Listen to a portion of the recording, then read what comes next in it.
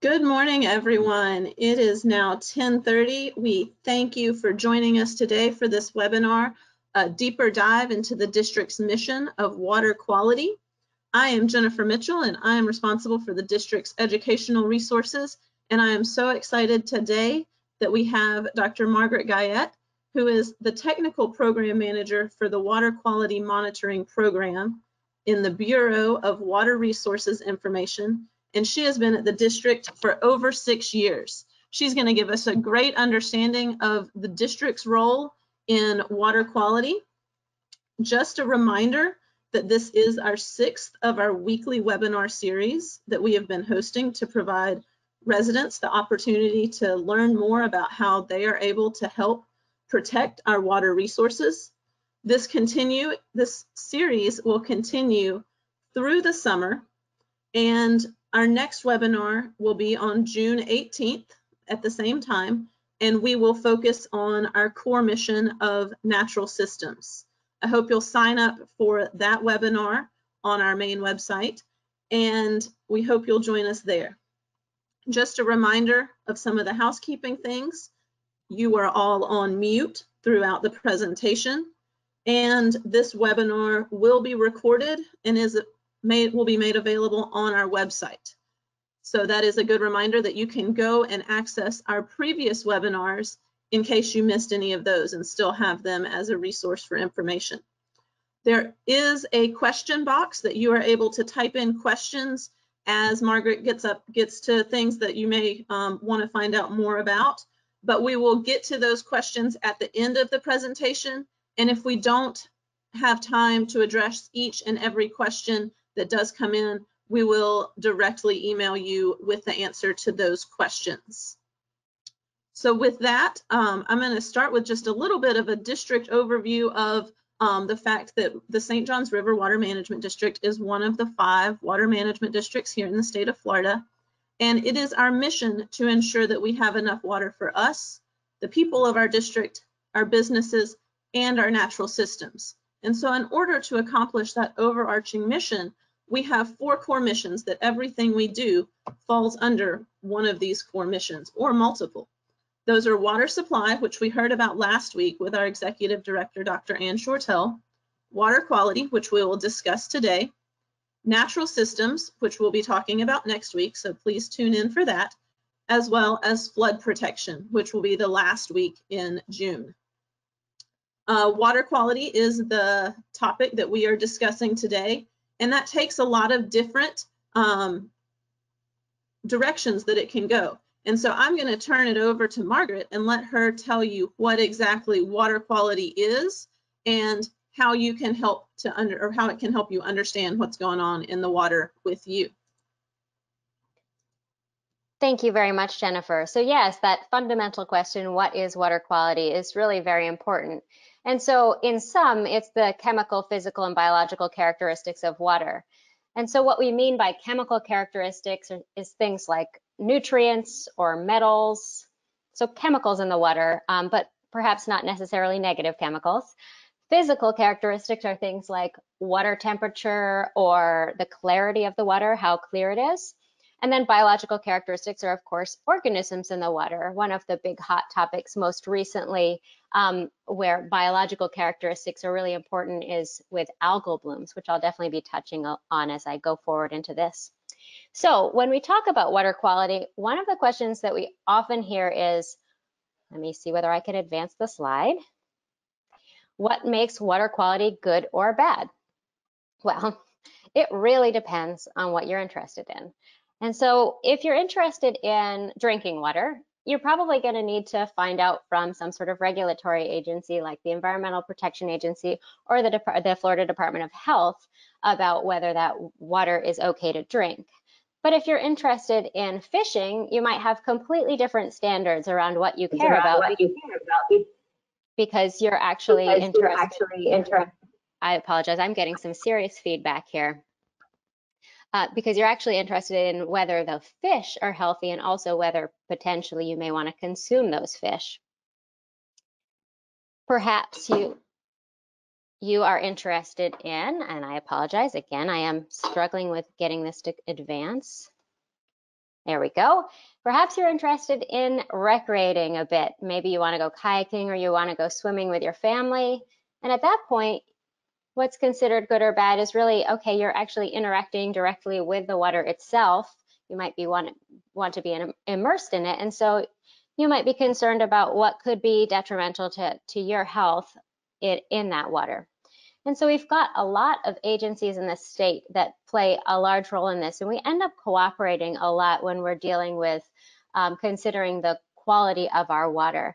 And so the Department of Health, Florida Fish and Wildlife Conservation Commission, and the Department of Environmental Protection all end up working together to kind of help address various water quality issues, and maybe the best resource depending on what your questions are. So for drinking water, you may want to be talking to Department of Health.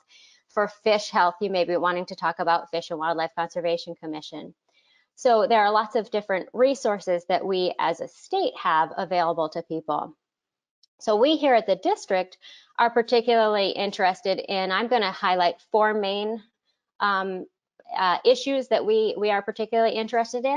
And one of them actually ties into next week's focal mission, which is core mission that Dr. Marzolf will be presenting on, and that's the natural systems in our district. And so really, it's very important to us that we protect our natural systems and restore them in some cases. And often water quality can play a pretty active role in that. Another important one is nutrient reduction. That's especially important given the large population we have in Florida and the very large agricultural economy that we have here in Florida. And so you can imagine that nutrients can be an issue when you have a lot of people and there is waste that is produced by those people.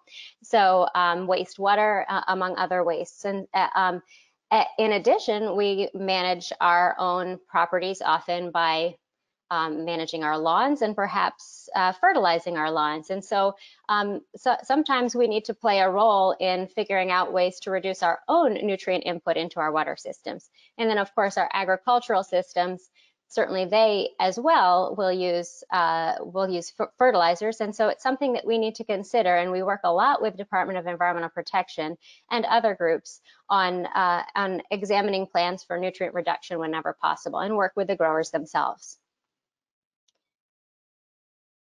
Harmful algal blooms is one of those really hot topics that has especially been important for those of you who may be located in the lower St. Johns River basin. We had a pretty big bloom season last year with really a lot of algal blooms. And so this has been a really important topic for a lot of us really across the state to focus on. And we actually have a really fantastic cooperative arrangement with the Department of Environmental Protection and Department of Health, whereby we may go out and sample harmful algal blooms if they're reported to us or if we observe them. And then we send those samples to the Department of Environmental Protection's lab, and they will analyze them and let us know whether the blooms are toxic.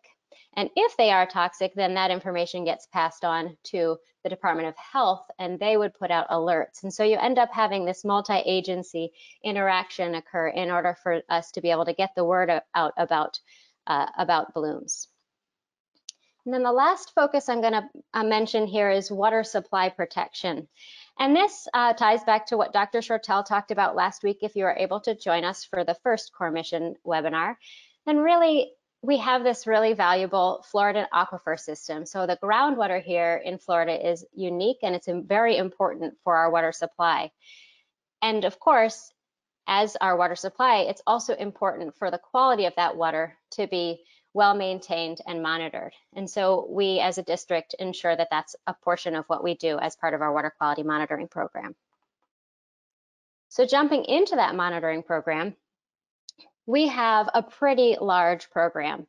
We sample over 350 surface water monitoring stations in the district. So in this map, you can see here there are green points that are ambient monitoring or permanent monitoring. So those are the ongoing monitoring locations that we have in the district.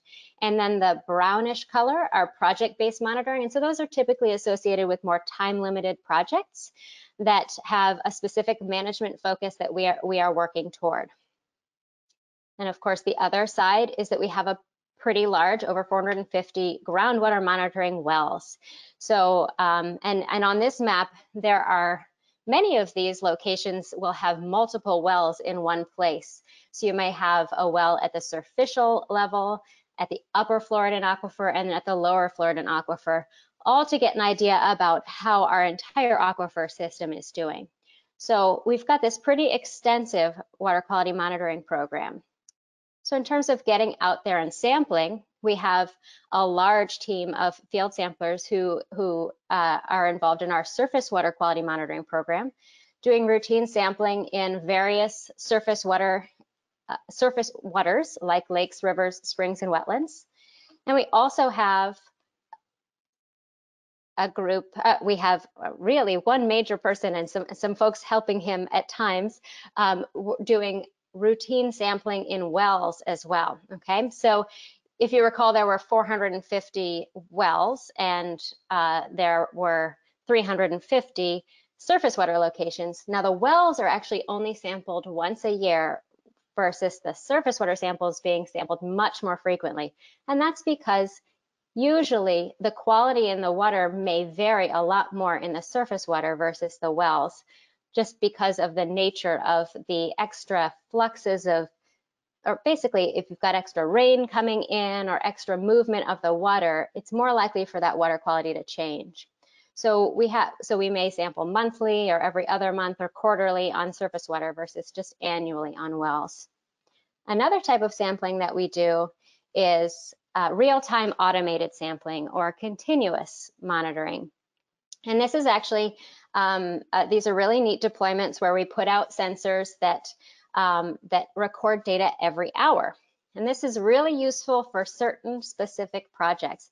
For example, we have a number of these deployed in the Indian River Lagoon, specifically to monitor conditions related to algal blooms, since that is such a hot topic in that area as well. And so we have sensors on these units that are looking at chlorophyll, which is essentially what we can measure to tell that algal blooms may be occurring. So if we see spikes in chlorophyll, we are likely to be seeing an algal bloom occur as well. In addition, we have oxygen monitors on there. And so sometimes you can end up seeing big declines in oxygen as a result of the algal blooms. And when those declines happen, you end up having this deprivation of oxygen for the fish. And so we can potentially see fish kills occurring. And so what we're getting with hourly data is we're able to really get much quicker feedback on what the conditions are so that we know what we may be in for if the conditions are changing rapidly. And one other type of sampling that we do is storm event sampling. And that's specifically for certain projects in which we may be especially interested in what might be flowing off of the land during high flow events. So when it's raining a lot, this can be especially important in agricultural areas where we may, when it rains a lot, we may end up with extra nutrients coming off of the land, but we have ways to manage that, and we have ways of then monitoring it as well to find out whether our management actions are successfully reducing nutrient loads off of agricultural areas. So of course, with all of those data, all of those samples coming in, we at the district in our Palatka headquarters have a full service lab. And it's responsible for doing chemical and physical analyses. It's both internationally and nationally accredited and certified. And we collect over 6,000 water quality samples each year from all of those locations I mentioned before. And the lab is responsible for doing around 250,000 analyses each year, which is really impressive. And this is the fantastic lab team in this picture here, and kudos to them for their hard work, because it's an amazing set of data that they end up producing. So with that, I'd like to show you a communications video that was put together not too long ago that really highlights a lot of different aspects of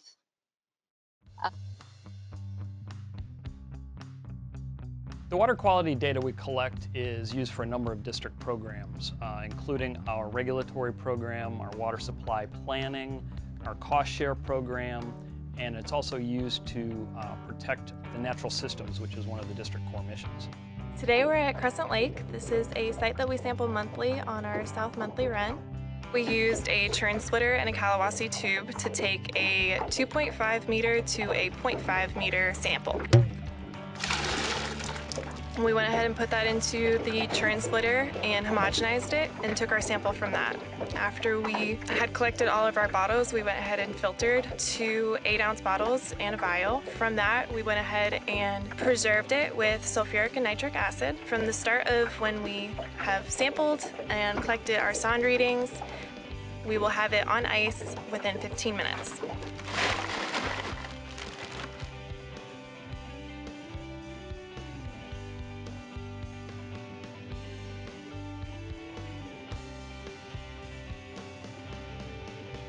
In the morning, the lab staff checks in the water samples.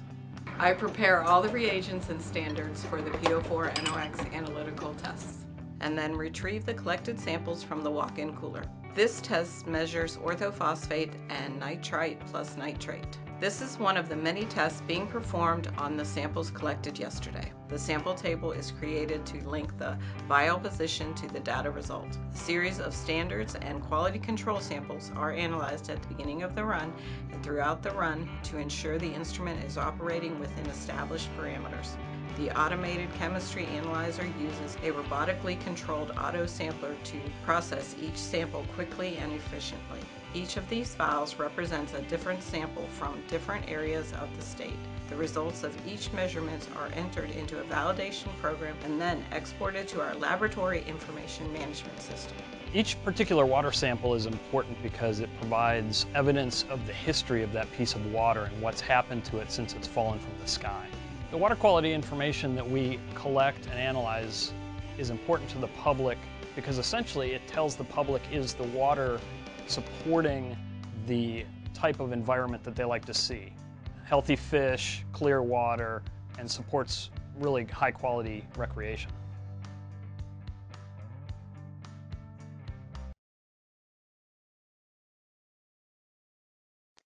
Great, thank you so much, Jennifer, for facilitating that. So, as you can see, we have a pretty amazing water quality monitoring program, and what comes out of that is quite a bit of data. So this here is the landing page for our water quality data access, in case anybody's interested in looking at this after the webinar. And just so you're aware, the top blue button, the continuous sensor-based water quality data, that is where you access that real-time automated data. And the bottom blue button, the environmental data retrieval tool, that's where you access any of our routine, ambient, permanent monitoring data from both groundwater and surface water. Note that some of our project-based monitoring is actually not reported through this tool, but you can contact us at this web address, wq@sjrwmd.com, if you're looking for certain data and you're not able to see it through one of those tools. I'm not able to advance. Oh, there we go. Okay, so one of the really wonderful products that we put together from all of the data that we have is a status and trends assessment. And this is a really neat product that is essentially a series of maps that summarizes our water quality information. So this is, again, the landing page for that, and you see these 3 buttons here, and each one of these will launch a different map application that can give you a little bit of information about our water quality. So just to give you a little bit of background, and note that that's surface water, groundwater, and springs are our 3 main groupings. Okay, so the water quality status is essentially, how is our water quality right now? Where are we at? And it's looking at basically in recent years, what is our water quality looking like? And so on the maps, what you'll see, and I'm struggling with getting this to advance. So Jennifer, there we go. Map colors are gonna be indicating the status. And so The lighter the color, the lower the value of the parameter, and the darker the color, the higher the value. And what's really important to note, though, is that for surface water, the low and the high isn't relative to some sort of standard. It's actually relative to each other. So high just means it's higher than other locations around the district. And high may not mean that it's problematic. It's just high relative to other things. Water quality trends indicate whether water quality is improving, or basically how water quality may be changing over time. In this case, we're looking at a 15-year window, and the map symbols are going to indicate the trends. So you've got triangles pointing up or down for increasing or decreasing, squares for stable, circles for not enough data. And that's typically when stations were started sometime within the last 15 years, and we just don't have enough information to evaluate a trend yet. The last piece is that there are these little yellow dots that show up on the triangles if there is an especially large increase or decrease present with the trend. So let's take a look at that map. This is what the surface water map looks like when you first launch it.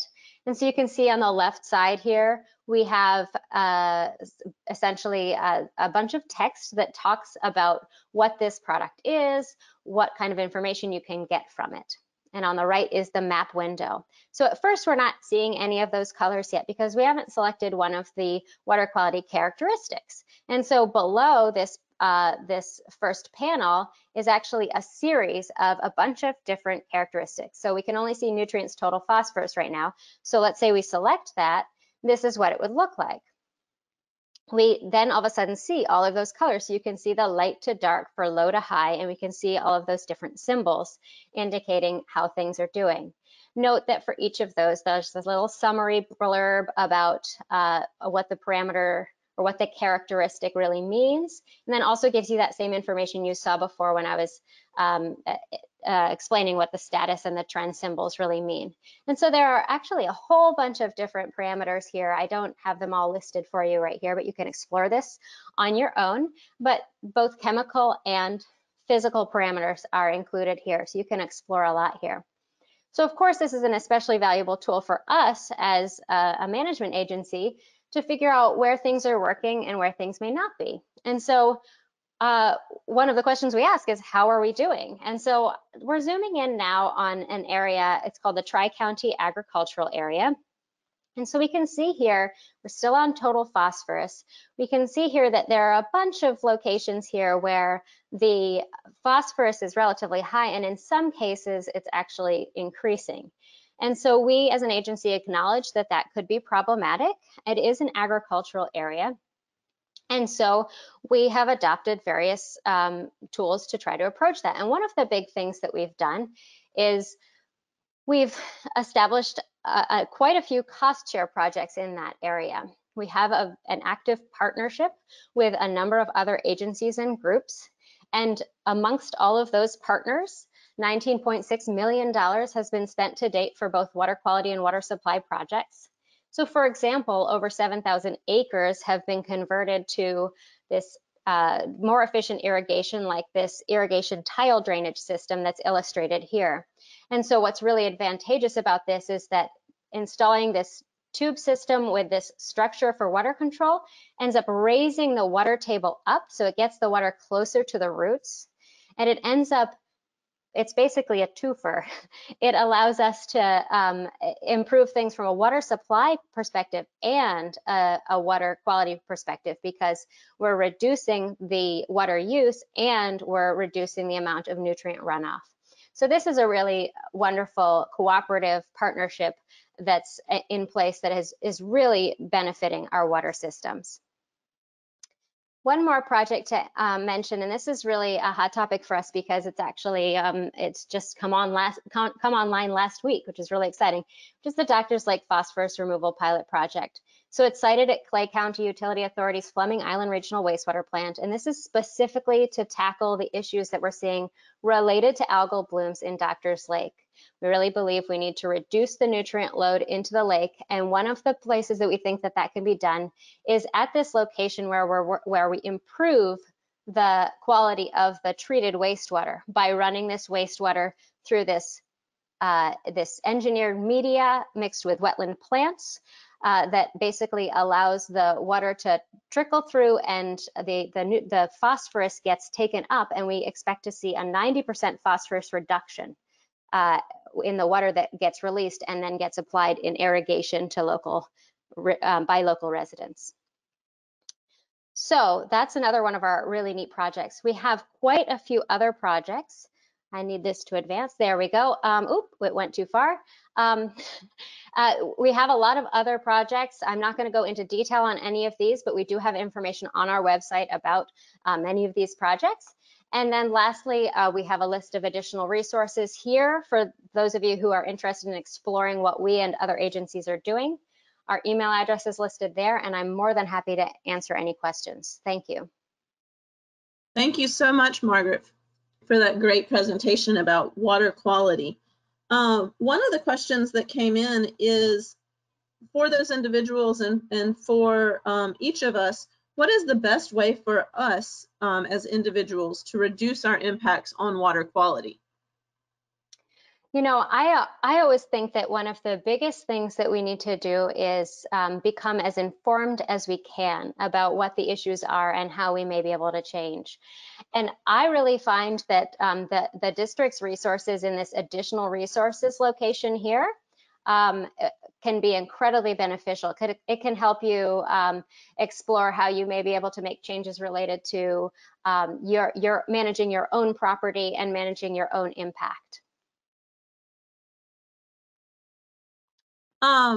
What are some of the connections between, in thinking about those nutrients that are available in our waters for algal blooms and potentially vegetation that might be killed along the banks of our stormwater ponds, or vegetation that's making it into those stormwater systems? How would that impact water quality?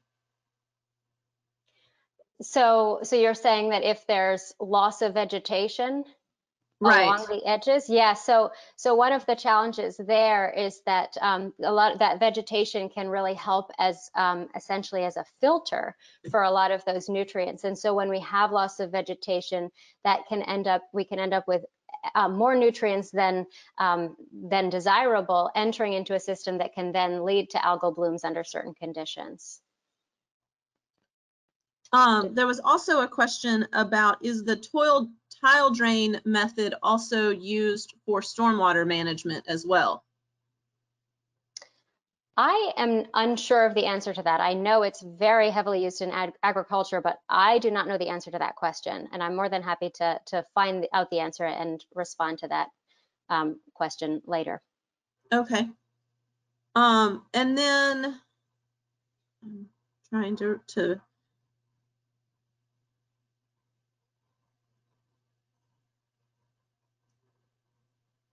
so what are some of those other solutions that you had mentioned that are some of those projects that the district is working on to address some of the algal bloom problems? That is one that folks wanted to hear a little bit of elaboration on. Okay, well, perhaps that question came about before I mentioned that Doctors Lake one, because that's a really big one for us, is that kind of approach. But we really have an interagency effort happening right now where we're actually trying to improve our understanding of what is impacting the blooms themselves, so that we can figure out where else we need to focus our efforts. Dr. Marzolf may be available, and I'm not sure if he's got additional insight into this that he may want to add. Dr. Marzolf, you're unmuted if you have another idea about or thoughts about ways that we're addressing that algal bloom concerns in the river. I think Margaret hit the nail on the head. We're working with other agencies cooperatively to share data, share insights, to better understand the connections between hydrology, water quality, and other conditions that stimulate blooms, and also are behind the water quality patterns we see. And once they are better understood, look at, okay, how do we address each of those underlying causes? Thank you. So then there is also one final question right before we get done that discusses utilizing that vegetation and the partnership that might be going on with the Department of Transportation in moving away to ponds that have more vegetation along those. Do either of you have information about a partnership that the district is working on with them? I do not. Okay. I do not either. Okay. Well, thank you all for your participation today. And please join us for next week's webinar about our natural systems, and you'll learn more about those. I appreciate your attending, and I hope you all have a great day. Thank you so much, Margaret, and thank you so much, Eric, for joining us today. Thank you. Thank you.